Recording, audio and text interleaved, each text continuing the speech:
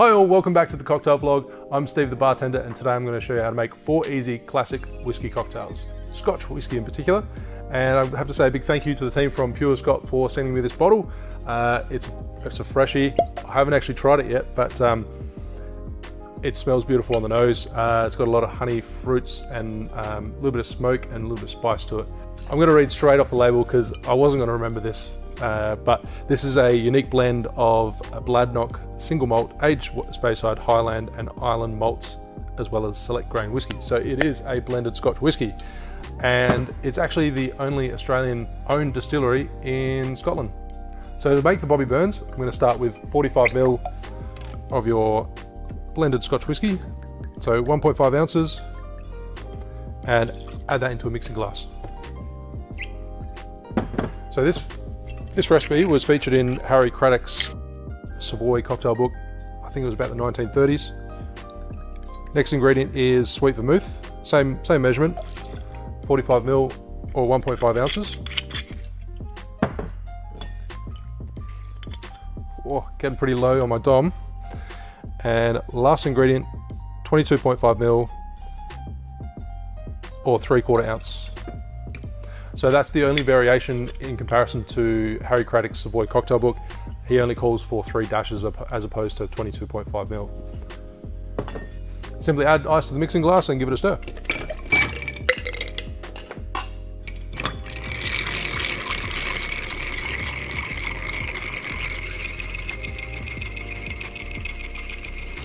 So same as usual, 20-30 seconds. Make sure it's nice and cold. Add some dilution.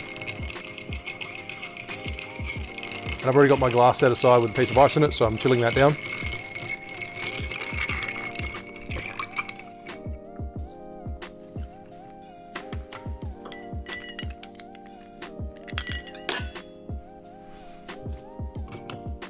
And strain into a chilled stemmed cocktail glass.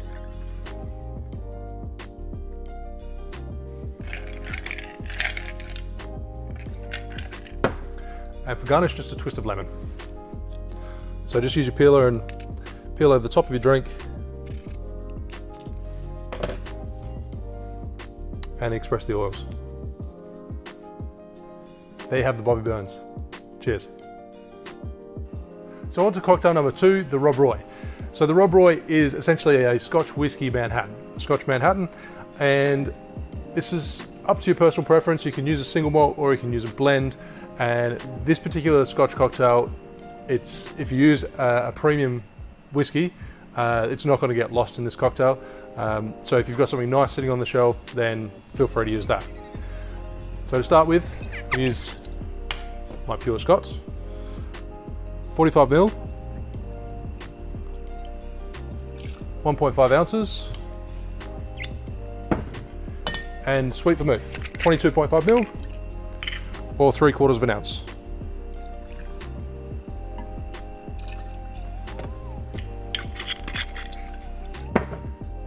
And third and final ingredient, 2 dashes of Angostura bitters.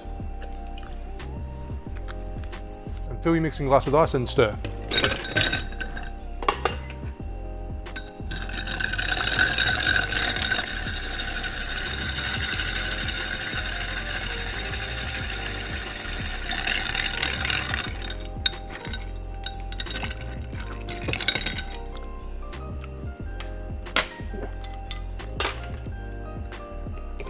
And next step is just to strain straight into that chilled glass and garnish with a maraschino cherry.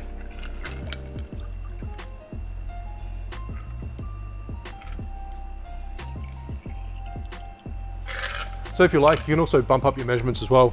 I use this particular recipe because I'm using a smaller glass, and it looks quite elegant and nice. So drop that maraschino straight into the bottom of the glass, and there you have the Rob Roy. Before I get started on cocktail number 3, if you do want to check out more whiskey cocktails, I've also done another compilation which I'll link to right here.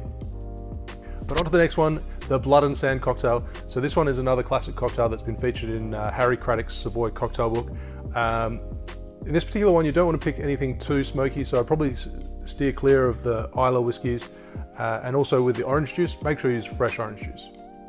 So it is a shaken cocktail, so grab your Boston glass and shaker, or cobbler shaker, whatever you prefer to use, and measure out equal parts of all the ingredients. So starting with the blended Scotch, in my case, 3/4 of an ounce, 22.5 ml. So Scotch Whisky, Sweet Vermouth,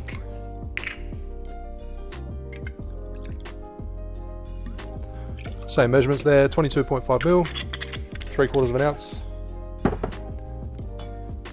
followed by the cherry hearing, so cherry liqueur,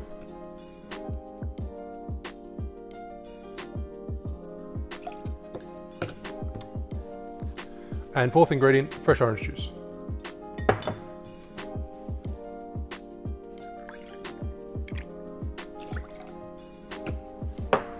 Fill your Boston glass with ice and give it a quick shake.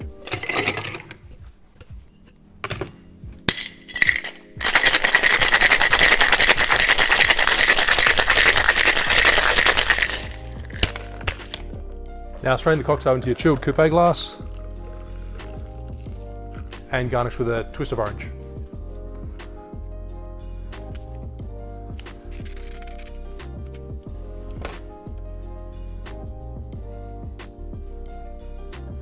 So there you have the blood and sand.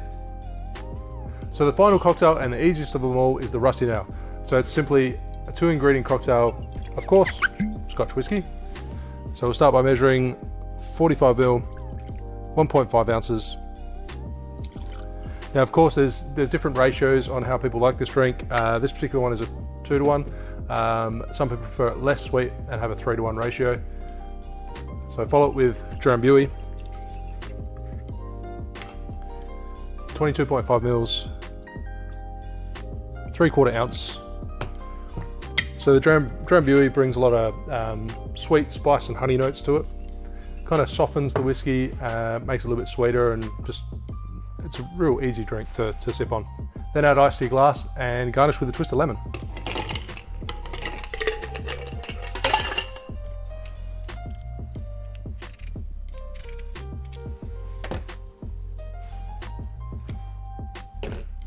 So there you have the Rusty Nail, as simple as that.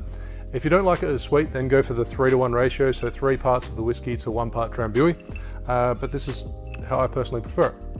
So given that it's a compilation video, I haven't run through all the drinks and done all the tastings, but if you'd like to have some tasting notes, have a look at the first comment below, and I'll run through a little bit of a description of each drink and what I think, and potentially what could change.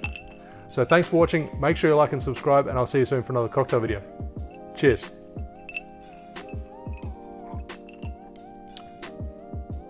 That's damn good.